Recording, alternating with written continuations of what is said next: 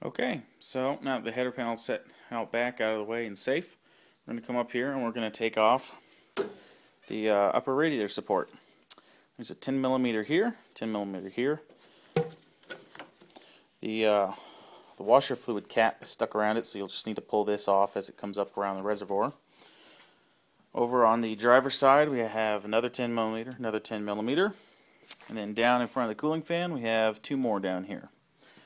So with that, it'll come off, and then we're going to pull it and set it over to the side. It'll still be connected via the cable, so I find it's just easiest just to kind of set this out of the way. So as you'll see, I've got the upper radiator support sitting down there. It's still just kind of hanging off of the hood release cable. You can pull off the hood latch and get that a little bit more out of the way, and kind of set the hood latch somewhere out of the way. But it's adjusted from the factory for the right height, so I tend to just leave it exactly where it is right now and kind of work around it. It's not too much in the way. So the next thing up here is to go through the intercooler stack. So we're going to start pulling things apart. We got these nice air duct shielding stuff that's in the way, and that's always fun to deal with and can be kind of confusing to get back in place. We have an electric cooling fan. This is the AC condenser up here. The lower part of it, that's a transmission line down there, is the transmission cooler, so that's a 2-in-1 deal. That's kind of fun to deal with. This is the intercooler here. As you can see up in this upper, this is the passenger side, so upper right, the inlet, we're getting some oil coming out and coating things. So as you can see, it's dirty, but there's no oil buildup over on this side over here. So that's the intercooler. We'll get that out, clean that out, and put a little bit of JB Weld up in this corner to make sure it doesn't keep leaking. And further on back, this is the radiator. And we'll have to start getting all this stuff out of the way, and then we can get into that fan. And this also gives us a lot better access for getting into the timing belt and all these other things too. So I'll go ahead and start getting some of this stuff off. We're going to start with the cooling fan. There's a 10 millimeter there. There's another 10 millimeter hiding out down here in the dark. And then there's just one over on this other side over here. What we're going to see is that there's a little clip. It's kind of a slide-in deal right there. And so we just pull the cooling fan up, and then right in here it'll just slide out.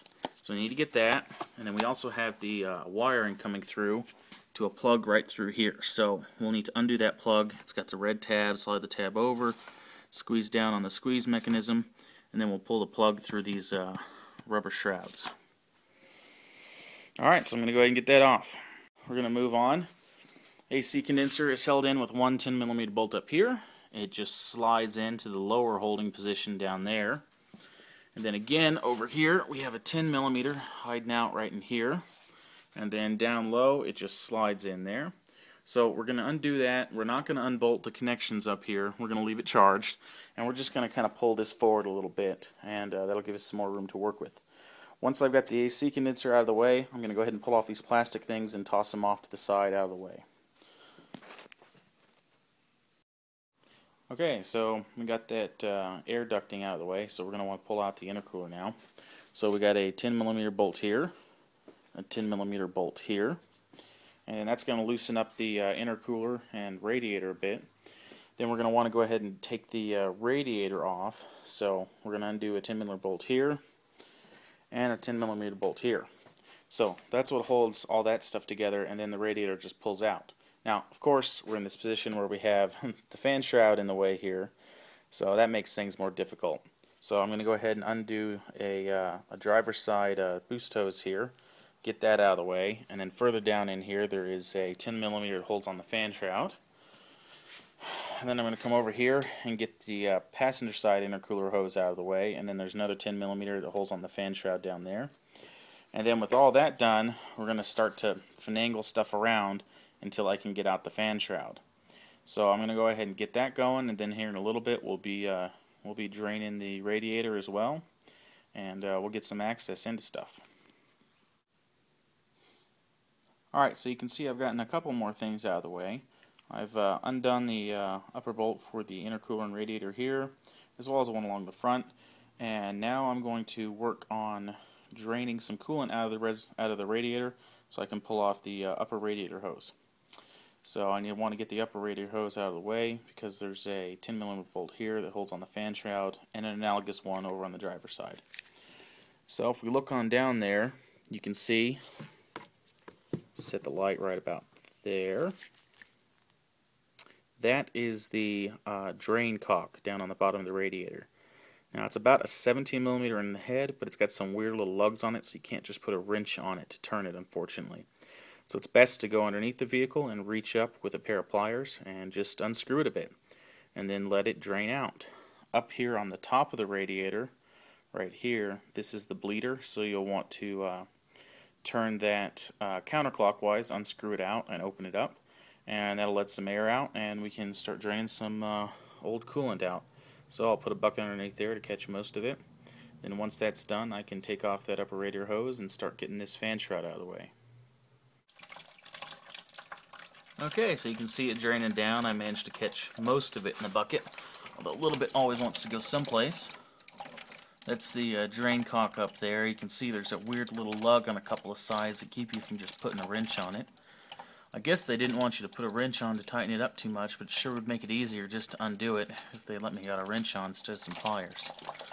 So I'll let that drain and splash and let a little bit go everywhere else, so they got to clean up later. So get that, let that drain. Okay, so we've got the radiator still draining down there. It'll be going away for a while. And up here, I'm going to go ahead and get the air box out of the way. On this Jeep, we're going to also be doing a thermostat, which is right here in this housing. It bolts to the side of the head down there with 3 bolts. It's pretty difficult to get to. You have to pull off all these little ancillary heater hoses there to get down to it, and you have to take the airbox off to get in, and get in with a 10mm to get those off.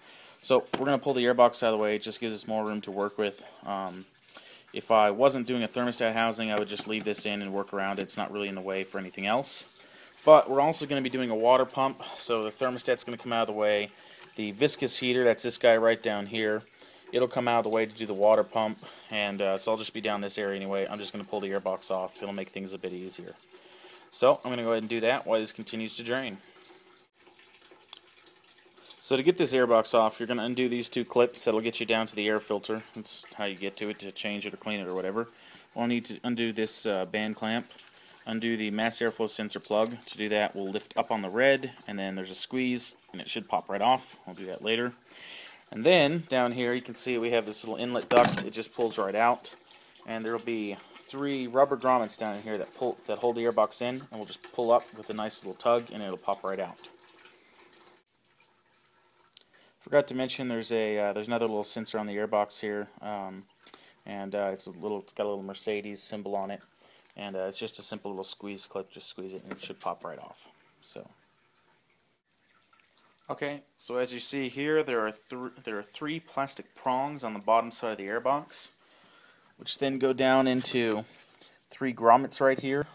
Here's one, here's the other, and then this other grommet pulled out, so I'll put it back in. When you put this back in, just lube those up with a little bit of grease and push them back down in. It's usually pretty hard to do, get them lined up just perfect, so don't be surprised if you have to fiddle with it for a little while. And lube definitely makes it easier, so put a little bit of grease on there. So I've pulled the AC condenser further forward, and then I've got the intercooler here just about loose. So I'm going to pull the intercooler out next, and typically what I've done for this in the past, I've used this as a pivot corner. So you see it's tightest over here with the AC lines. You can only pull the AC condenser so far forward. You can only push this so far back. So what I end up doing is pulling it, leaving this kind of in place, picking up on the right side, rotating it up, and then pulling out from over here. So that way I kind of get all this stuff up out of the way, and I just have this one little bit to kind of rotate out. So what I think I'm going to try to do is set the camera down someplace where you can see me do this, and maybe I'll do a little time lapse so you can see how long it takes me.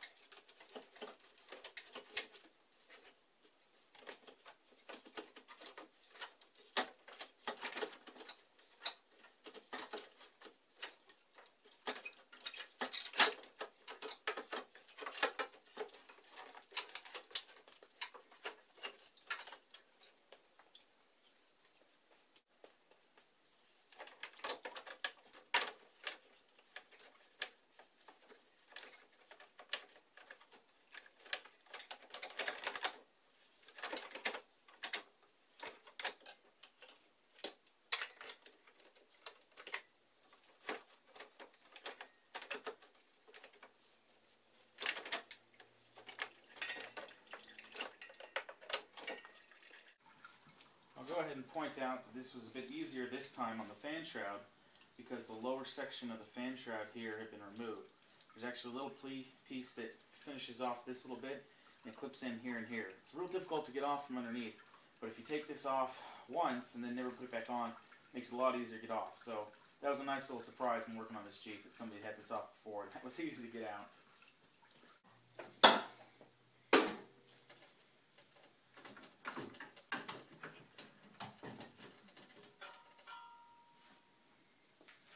There we have a radiator out.